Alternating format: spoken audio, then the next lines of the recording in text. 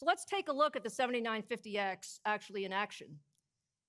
Here, what we're showing is a time-lapse demo of the popular 3D modeling and simulation software V-Ray running a built-in gaming benchmark, rendering benchmark. As the demo completes, we see that the 7950X scores over 30,000.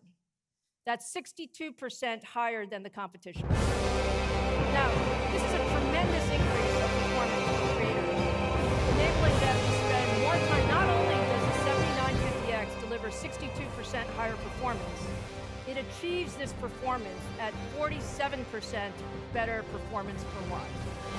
That's 47% better per watt. So that leadership performance and energy efficiency really highlights. The 7600X consistently delivers significantly higher frames per second. In fact, by the end of the benchmark, what you'll see is that the 7600X is actually 11% faster. That's our mainstream price.